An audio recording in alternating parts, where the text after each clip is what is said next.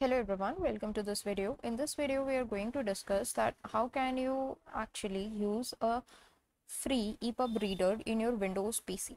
So if you are not aware of this concept, so EPUB reader or basically ebook readers are the readers that allow you to read ebooks. So there are some of the free solutions available and we are going to discuss one of them, which is an Ice Cream EPUB reader. So to download it or to install it on your system, you need to just Google search Ice Cream EPUB Reader for Windows 10. The first link that you get is from the Ice Cream Apps website. So just click on that link. Once you click on that link, so here you would be taken to the home page of this website where you can just simply click on free download and your download will start. So I've already downloaded it and here is my .exe file. So let's just click on the exe file.